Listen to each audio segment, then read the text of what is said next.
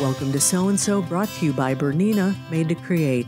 I'm Meg Goodman, and you're about to enjoy a casual conversation with a special member of the Soist community. A conversation about how they got started, what inspires them, what excites them, and their connection to this community. Our guest today is Maritza Atayde, the Assistant Director of the Phi Circus. Well, before we meet Maritza, though, let's learn a little bit about the circus. In 2023, Phi Circus celebrates their 94th year as an organization at Illinois State University and is the oldest and longest-running collegiate circus in the United States, carrying forward a long-held tradition of circus in Bloomington Normal and the Midwest. In 1926, athletic director Clifford "Pop" Horton organized groups to tumble and perform pyramids at the university's football and basketball games. Well, that led to the formation in 1929 of the Gamma Phi fraternity, renamed Phi Circus in 1931. Phi Circus performers are found within such organizations as Cirque du Soleil, Disney Cruise Lines, Shrine Circuses, Circus Kingdom, and Kelly Brothers. Now, our guest, Maritza Atayde, is a fourth-generation circus performer and owner who has performed with her family circus, Circo Atayde Hermanos, Ringling Brothers and Barnum Bailey Circus, Big Apple Circus, George Carden International Circus, as well as in musical theater. She's worked for Phi Circus since 2013 and was promoted to Assistant Director in 2020. Maritza oversees the creation of all costumes for the circus, choreography, and aerial arts. Hi, Maritza, and welcome to So-and-So. Hello, how are you, Meg? I am really good. You and I were talking right before we hit record, and you are very busy because you're about to get into costuming and for the eventual spring performances of the circus. So our timing is really good to talk right now, and I'd like to start pretty much at the beginning. How did you learn to sew? Well, it's a long story. I mean, I'm going to try to make it compact because but it's been a journey. As you mentioned, my family we do have this show and everything, and for many years, when I start performing, we have our lady who used to do all our costumes and designs for the productions and everything, and I was part of the dancers in the beginning, and I became aerialist and working with the animals too, performing with elephants and dogs. And when I was very young, obviously we have the people who made the costumes for us. So I was not really in that mood yet. But actually, what made me start doing that is when I was working for Ringling Brothers as a dancer and aerialist. Uh, Also, we have designers. We have the people who take care of our costumes and everything. We have the wardrobe people who make sure that our costumes was always clean. If it was any issue with the zippers, to fix them and everything. And then when me and my husband, decided to put together our aerial act and audition for Mr. Fell, we have to audition with the costume, with prop, with everything to be considered maybe in future productions to be part of Ringling Brothers. And I remember I didn't know how to cut, how to do, So since it was private costume, I cannot ask the wardrobe people to do it for me or their designers. So I asked help for it was a lady from, in that time was Czechoslovakia or the Czech Republic. And I asked her to help me out to do the costume. I actually design it. I draw what I want. And she said, no problem. And I was in Louisville, Kentucky. A friend of mine, then she did use hers. She used to do her. She recommended me where to buy the material. So I went, buy everything. And the lady, she just cut the costumes, which I was, in that time, I was 99 pounds and I have a small bikini. And my husband was on those days also very slim. So the only thing she did was cut the costume, just sew together in the sewing machine because I didn't know how to sew. And in those days, she charged me $400 for my costume, $400 for my husband. Mm-hmm. I did all the applications myself. I sewed everything. I decorated everything. And then is when I realized when in those days you didn't make that much money, then I pay a fortune for just to cut and sew it a zigzag in the sewing machine. Mm-hmm. So it's when I come to the point, then I went to my other fellow performers and they used to do their costumes. And I went with the girl who helped me to find that fabric place to buy everything. And I tell her, can you teach me how to, I can do my patrons and to do my own costumes? And she did. And then I start getting, help from another ones and learning a little bit more how to be more creative and to do it for myself. And it's how I started because I say I cannot afford, to until I don't be settled in something. So this is actually how I started. And I was in those days I was 20 years old. Mm-hmm. So and then with the time going and be close looking into I start in in Ringling, for example, every extra job that you wanna do or help, you was getting paid for it. So I say okay. So they say, oh, wardrobe is need to change the sequence in one of the production number costumes. Who is available? And I say, I pick up my hand. I say, I do it. I do it. Uh-huh. So it's how I actually start getting involved with it and learn and I like the glamorous. I start looking more into the fashion side and looking for the new ideas, even for my own costumes, but also when we finished in Ringling, we went back in Mexico and then also start pitching in with my family into creating costumes for the production numbers. And and then when I have already my first son, he was just a little one. And then in Halloween, I always go and say, how you want to dress? And then he start picking, like, okay, I want to be like this performer. I want to be like that. And then I start also creating for him as my, like, okay, I'm going to play around with him and doing costumes for him. And then I discovered also then I didn't like no more the sequence. I like more the rhinestones. And Mm-hmm. I don't know if I know then they used to call it here Lugo beads. Mm-hmm. I don't know. So I start using more Lugo beads, which I love. I love the crystal because also the shine is different in the costumes. And then we start performing in a different places. And when came the opportunity to be in Big Apple, is when I got actually more close to the designers because I took over costume. I was the supervisor for the costume department and wardrobe department. And then when Big Apple was preparing for a new production number, we start the season in September. But all August is practicing and putting together, finishing costumes and everything. But as soon as we start, the new designer come along. So I start working very close with them. Mm-hmm. And my first, let's say, working together was with a French designer, David Bellagou, and everything used to come from France because he get the designs, he get the measurements for the performers are coming, and he have his shop in France, and he do everything there. And then the costumes come to New York, and sometimes the acts, especially like Chinese troops or they decide and they change people. So sometimes you happen, then the costumes arrive, and then you have to alterate because either they change the person or the person got injured, so the size are different.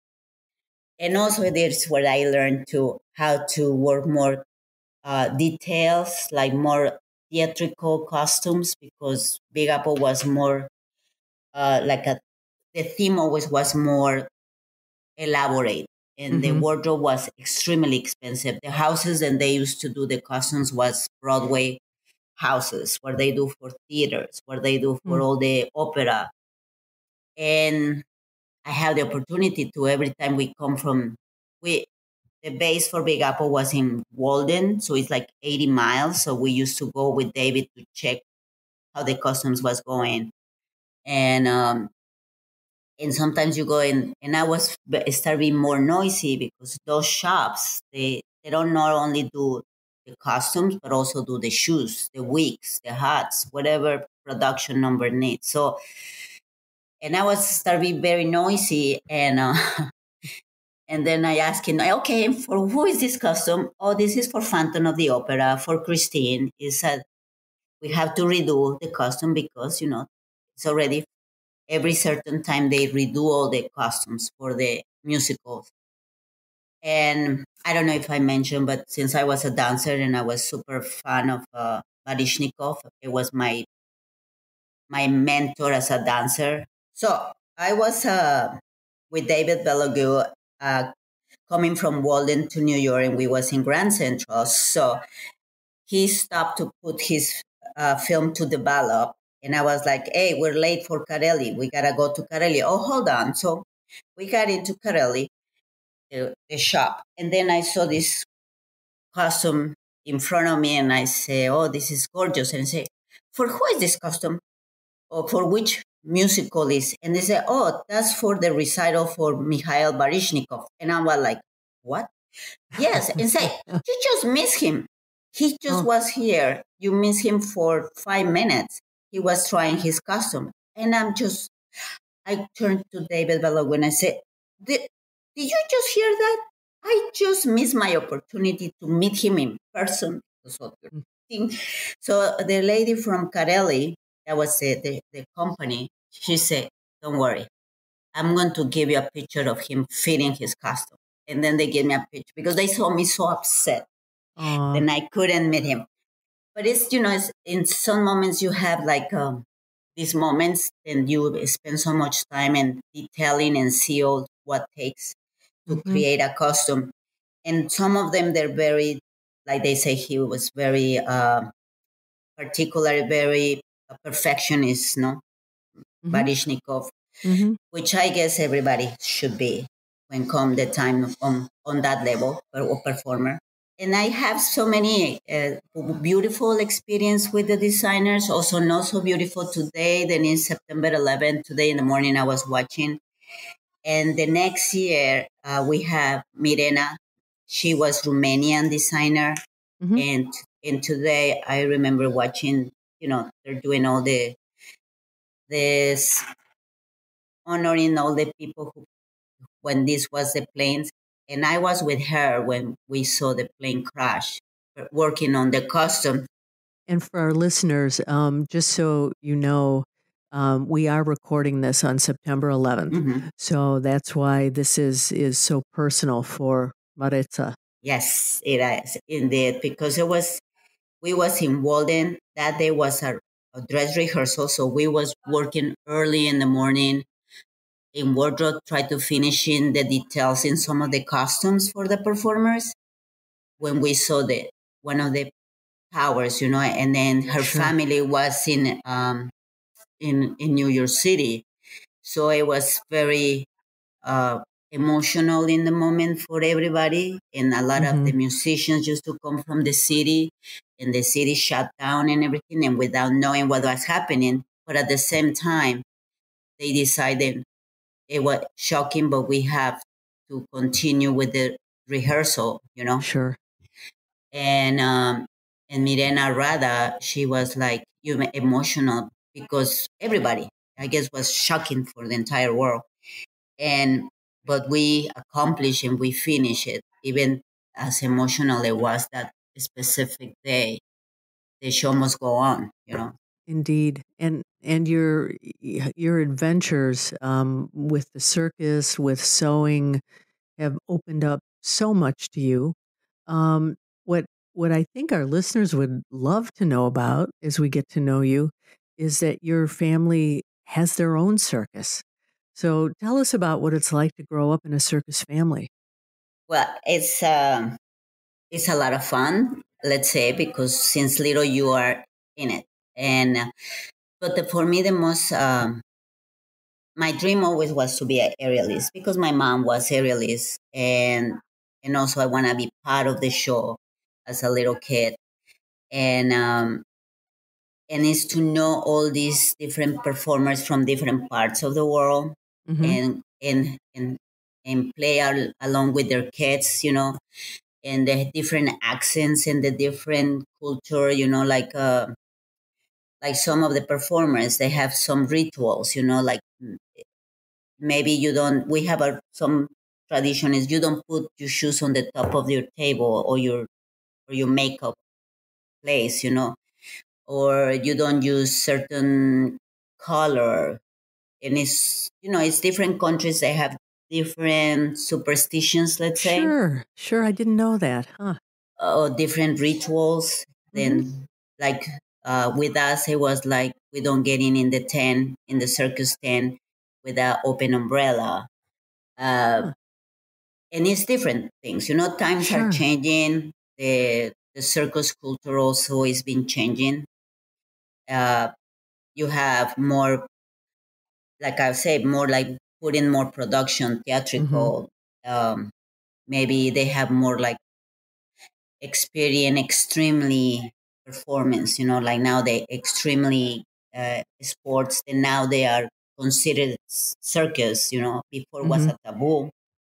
Like for example, a pole dance before was something for clubs for gentlemen, and Hmm. today is a sport, official sport, and also is an art. Now is in show business, in shows you see them, so it's nothing like before was. So Well, it's it's like, very athletic. You see those everywhere now. yes, it's already come like out of the taboo there was, and Sure. became art, and we gotta take it that way. So for me, also growing up with the family business, also is like, uh, even then we are in the family, also was also like we gotta follow the rules. Hmm. And let's say if I wanna sit in the front seat, I was not allowed because the people pay a ticket to sit there. Hmm. Sure. And my family was like, especially my dad was like, if we don't put the example, how we pretend to the performers follow the rules. How old were you when you started performing with the circus? I was 13. An Yeah. aerialist, I think about what aerialists do, and it's amazing. Was it just natural for you, or did you have to get over some fears of heights? Or you said your mom did it, so you kind of grew up seeing this. Yes, I wasn't afraid of the heights, and I didn't start right away in a big part. I started a little thing, like we start like just giving, just in the parade, going around the parade, and then they send us. That's why how I got into musicals too, because if I want to be a dancer, since we was like six, they put us to ballet, because also ballet is elegance and give you all these lines to present better the acts.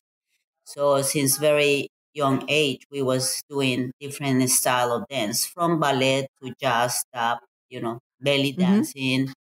So we be more, have more versatility to be a dancer. And Sure. then also, my family, in Mexico City, we did have this. They got that a big tent from Italy, which also was made with a stage.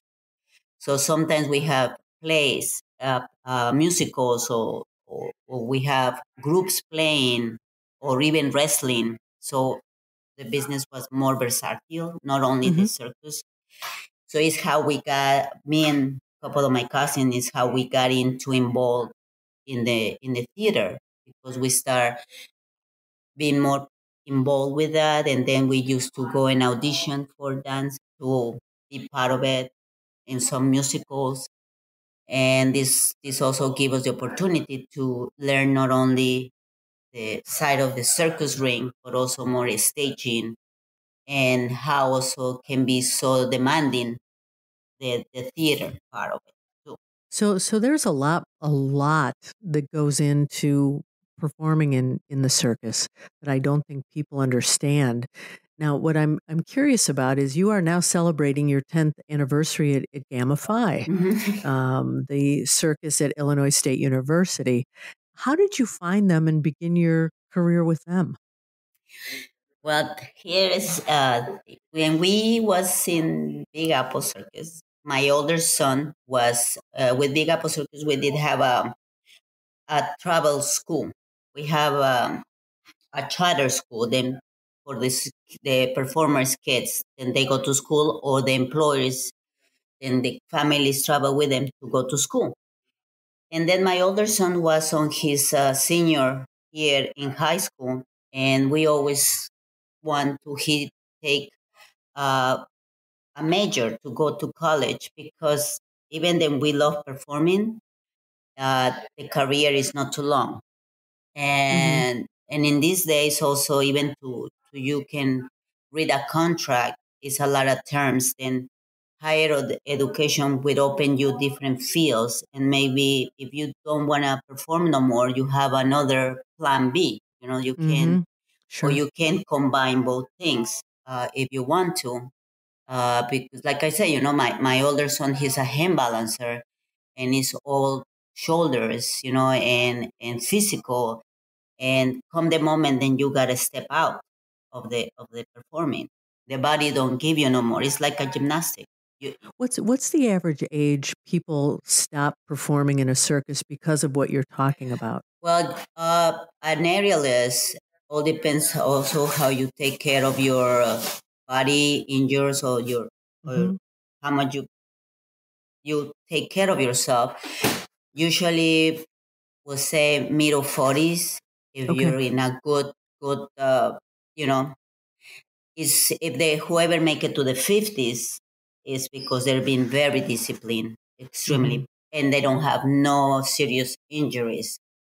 Um, but like usually it's accident that you can run it for longer period, Hmm. because also let's say if you're today they I don't know how long more we're going to be able to see animals performing in the Right. rings. Hmm.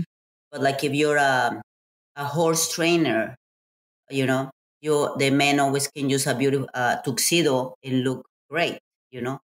A lady can use a long gown cover the neck, or usually in a woman's the neck you can see the wrinkles, or the your arms start losing muscle.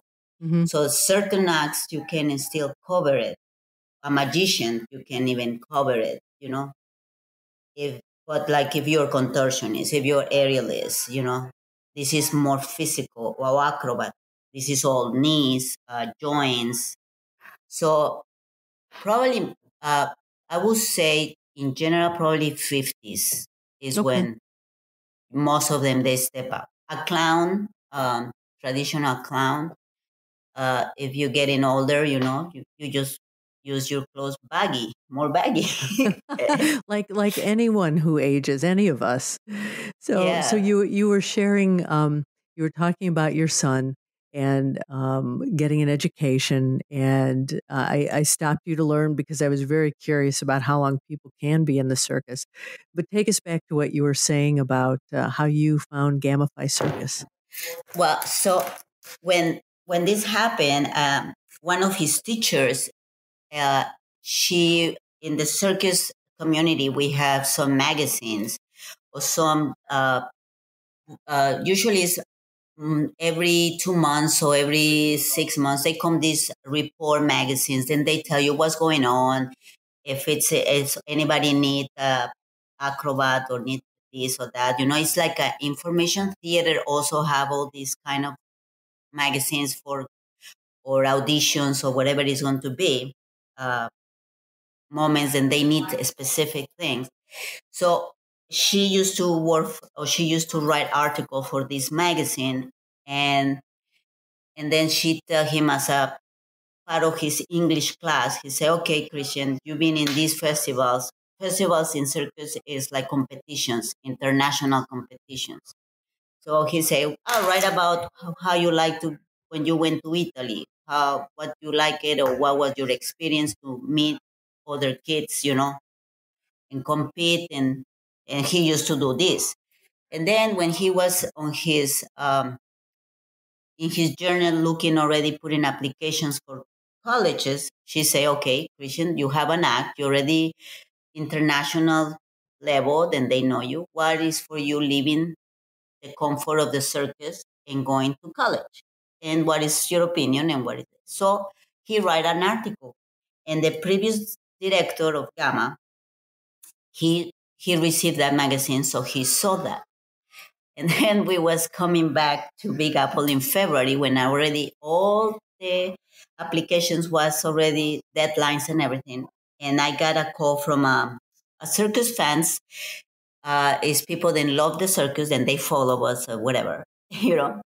And then he contacted me and he say, I'm so and so, and I wonder if you don't mind if I give your number to Adlight. Adlight is the director for Gamma Phi Circus in Mm. Illinois State University. Hmm. And he saw the article of Christian and he was wondering if Christian might be interested to come to Illinois State because they have a circus program. At that point, the only program that I know was Florida State. Hmm. And we thought, and he got accepted in Florida State. And one, because close to Florida, to Sarasota, where is the circus town, Orlando, and we have family. And I say, always will be somebody in the community that if you need something, they will help you. Sure. And that's how we got to know Gamma. And then he contacted us and everything. And and then he said, come and see the program and let me know. We can it can be able to, we can put him into, it's no problem. I would talk with admissions and everything because will be a good achievement, a good thing than somebody who is already professional, wanna come to university, leave everything, study something, and be part of a program. So we came and we came to a preview here and was during the summer. And when we was 3 days here, he met some of the students. They were so excited to talk to him, to his experience and everything. And then he say, and then I say, okay, you make up your mind where you want to go. I mean, obviously they making all the effort so you come here, and then you have also Florida State. What you want? And then he said, Mom, I want to stay in Illinois State. I Hmm. feel more welcome, and I feel very. I didn't feel awkward because he always thought then to be in a class only himself in the travel school, and then come to a university, which he will feel maybe a little bit the outsider, but actually they make him feel so welcome. Then is how he decided to stay here, and it's how we were introduced to Gamma, and then Hmm. obviously he started school, and then we went to Mexico, and then the first spring show, which was in 2010, he worked the hand balancing with the Chihuahua, and then he told me, Mom, can you bring the dog so I can do my act in the show? So the first year is how I came here.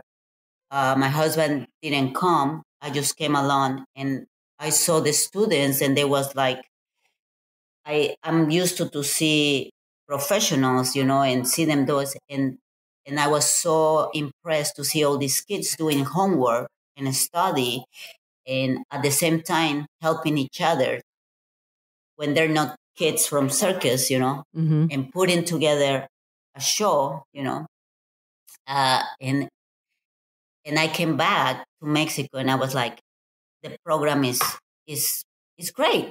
I Hmm. think I think I was so surprised. If I tell you the truth, I was very amazed Hmm. to see all these kids. Then they just want to do circus to even just for the time they are in college, or maybe they want to pursue professionals, which today today we have some, then they already pursued professional. Hmm. But in the summer, they perform professional, getting paid for it, and they can taste what is to be officially working in the level of professional. Hmm.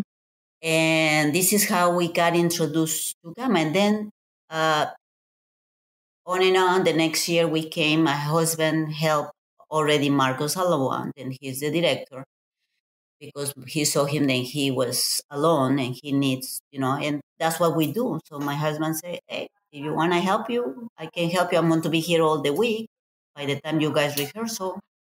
And it's how it comes then, the idea that maybe uh, my husband got hired and he was hired first and then alone. Then I came first as a volunteer, helping the girls, helping to teach them how to put better makeup and helping with the costumes. And little by little is how I coming into the picture. So it was fate and a Chihuahua that brought you to Gamify. Yes. So, Maritza, nowadays you mentor a group of student sewists for the circus. What do you teach them, and how do they get interested and involved in Gamify? So as the program getting bigger and bigger, not only because of that, but also when I got here, or we got here, no one of the kids know how to sew. They didn't have the tools, maybe one sewing machine or whatever. And I was seeing them in the ground trying to do the little effort. They didn't have no whatsoever idea of how to cut. So early stages, the customs, they was very just students, and they don't have no idea. So when I started stepping in, I started guiding them, helping them.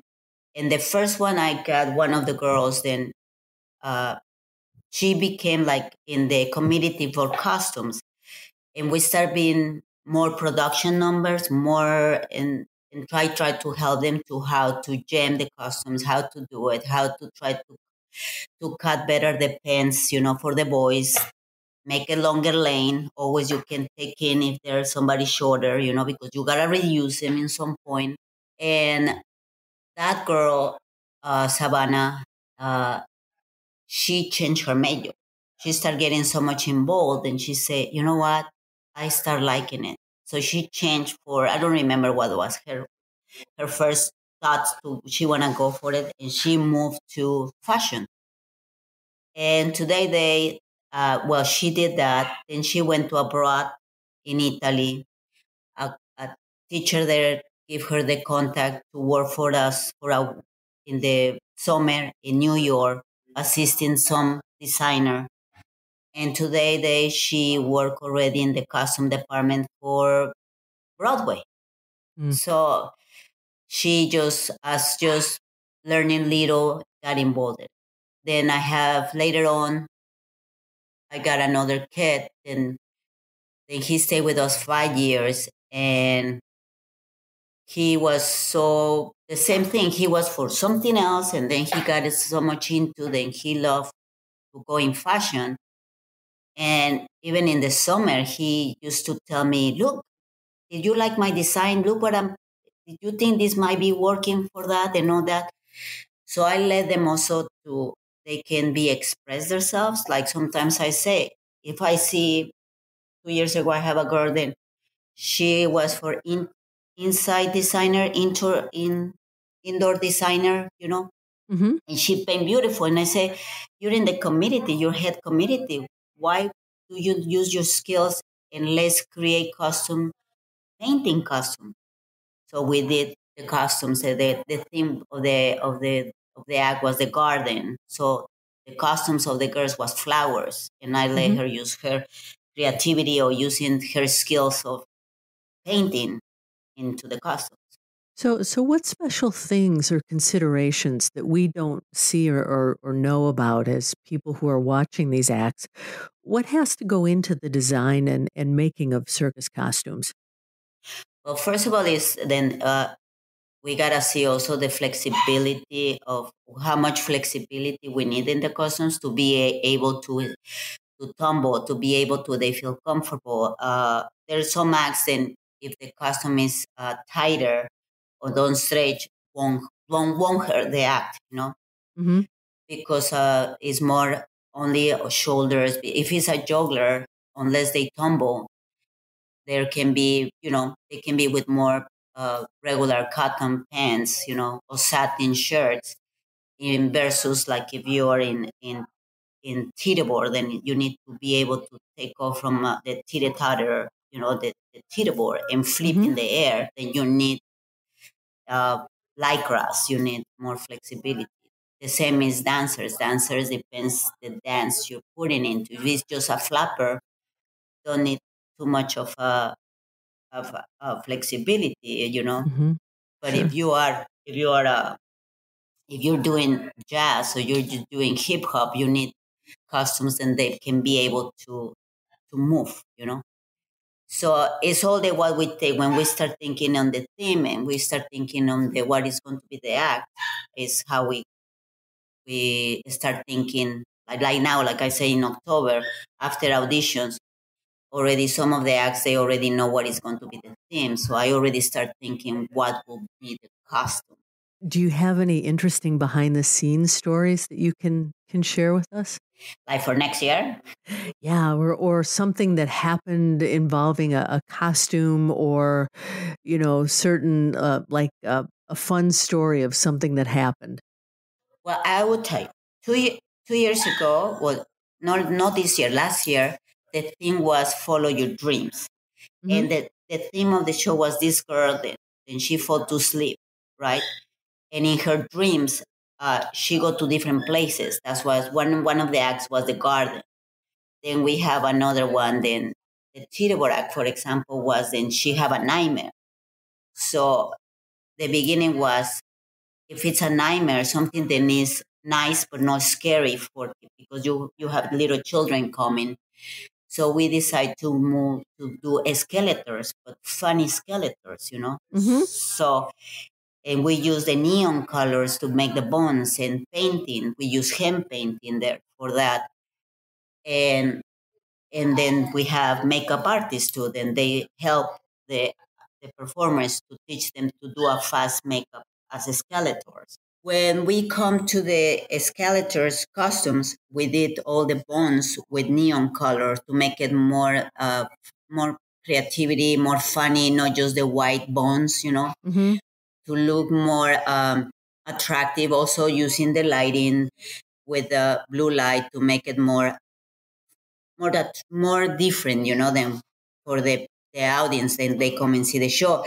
And it was funny because, of course, you have sometimes the students and they have big concerns like, oh, but the people is going to be afraid and this is a skeletons. And I said, trust us, watch. And then the kids, they love it because at the same time, some kids they thought was Coco from the movie Coco, Oh, sure, sure.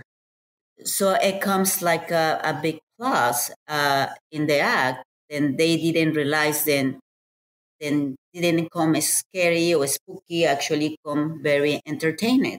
But this is some things and sometimes you face, sometimes with so many students, sometimes some they think then or they don't they feel then they're not flattered, I try to make everybody to be flattered. Mm-hmm. Sure. Because also the prototype of bodies, sometimes there's certain costumes and they may don't look good on very, let's say, in a very very skinny girl, Mm-hmm. or you have girls and they have hips, so we gotta work out that I try to make them look and they look flatter, Mm-hmm. because you have girls with a beautiful bodies, then no matter what you put them, they're going to look stunning. And then you have girls and maybe they're a little bit more curvy in certain style of costumes, they may Mm-hmm. don't help. You have girls with more bigger breasts, then you need to help them. So you aim for body positive costumes. Yes. It's a lot of work, and you've got a lot of kids who are only with you for 1, 2, 3, maybe 4 years. A lot of turnover because they're not employees of the circus. How many students do you think in your 10 years you've worked with? A lot probably. When we just start, the program was like about 70 Mm-hmm. kids, and like I said, last year we was almost 130, and right Mm-hmm. now we are on early stages. But yesterday was in the gym with maybe kids, then they may stay with us, Mm-hmm. and returners, we call returners the ones that they already with us. It Mm-hmm. was about 150 kids yesterday Wow. in the gym. It's a lot of costumes you're going to be making if they all stick around. Yep. Maritza, you said that the theme for last year was follow your dream. Hmm. What's your dream? What's next for you? I used to be very when I was like 8, all that you get that kid overweight and you get chubby. Hmm. And then I getting close to my 15th birthday, or when I knew then I was going to be part of the show, I started working more on that. And then also I was very bad in clothing myself, like I think then I look good as a cowboy when I not. So later on, I started liking it and knowing all these people. And for example, walking in New York and see all this, I really like fashion, and I didn't know it long time. And I started looking always like what is new, what is something then to me, even for myself, then something to look good and to make a difference. But I love fashion, Hmm. and I know that I am 55, and I know that in my 55 years old, I was from the 70s, uh, hippie, go-go clothing to cowboys to disco. So, and then also, in the 80s, they start using again the high top of skirts, like very 50s, very tight, or the mermaid skirts. And I see it, and the fashion comes and go. Right now, again, is coming back the 70s, the Hmm. way I see it. So, but I would love to continue doing this if I can help anybody to maybe not change their mind what they want to do, but to see what is the fun to do costumes, Hmm. to use your imagination on what can be done, and to use their different skills. No, like if they're going for, like I say, if they're going for a, maybe they have a different major and they can use it inside costumes. Sure. I don't know, like maybe like if they're going engineering, but they can create some kind of robot costume. Many opportunities, and in all the years that you've been there, it must be fascinating to see how some of the students have gone on to work in Broadway or Cirque du Soleil or really change their lives because of the work you did with them. Yes, it's very satisfactory when I see when they pursue their dreams. Hmm. Like I say, some of them they just come and they stay. They stay with the program for the fun of to have something else to do during the 4 years in college. They're the ones and they go pursue um, professional, and Hmm. then maybe they do it for 3 years and they say, I did it, I try, I enjoy it, but I want to continue with what I study for it, which is okay. And the ones then maybe they never perform an act, but they're performing or they're doing they're in sound designers, lighting Hmm. designers for Soleil, then there are a bunch of them. And they're not in the particular spotlight, but they're behind the scene. And this is also very important. Maritza, in everything we've talked about on this episode, is there a question I didn't ask you that you wish I had? I don't think so. You know, this has been fun going to the circus with you, and hearing a little known thing that has been out there for so many years, and yet people haven't been aware. And I invite anybody who is interested to check out Gamma Phi Circus online. Their performances will be next April. certainly something that is worth a trip to the Midwest if you're not in the area. But certainly do follow up on this. It's quite special, and I know that people will want to reach out to you to learn more, Maritza. So, what's the best way for people to get in touch with you? They can, Facebook. If somebody want to contact me or have questions or something, you can give them my email if you want to. Sure. What is your email? Is matayde88 at yahoo.com. This has been wonderful. I thank you so very much for sitting down with us today. No, and the only thing that is important to the listeners know that all these kids, when they go through gamma, Hmm. uh, they sometimes they juggle many things at the same time because first of all, they come to do circus because they want to try, they want to see the experience and everything. They're in communities like costumes or props or program, the different communities that we have. But also they gotta go to school, they gotta do homework, they gotta do. Some of them they work, some of them even have to work two jobs. So they manage their time so they can be part of the program. Hmm. So this And is amazing. they're college students, Hmm. and and as a college student, they do so much, and yet such dedication is required for working with you and Gamma Phi, and it is certainly a shout out to all of the students who are a part of this. Yes, yes, they deserve it. Indeed, Maritza, thank you again for joining us today. Thank you so much, and it was nice to talk to you. And hopefully, when you come down, we can chat more in person. I would love that. Well, there you have it. Another story about someone just like you, someone for whom sewing and quilting is so much more than a hobby. It's a way of life, and it's a connection to something bigger. If you know someone you think has an outstanding story, a story that should be shared on this podcast, please drop me a note to meg@soandsopodcast.com or just fill out the form on our website. Be sure to subscribe to, review, and rate this podcast on your favorite platform, and visit our website, soandsopodcast.com, for more information about today's and all of our guests. That's SEWANDSO podcast.com. And finally, I want to thank Bernina for making this program possible. I'm Meg Goodman, and I look forward to you joining us next time on So and So.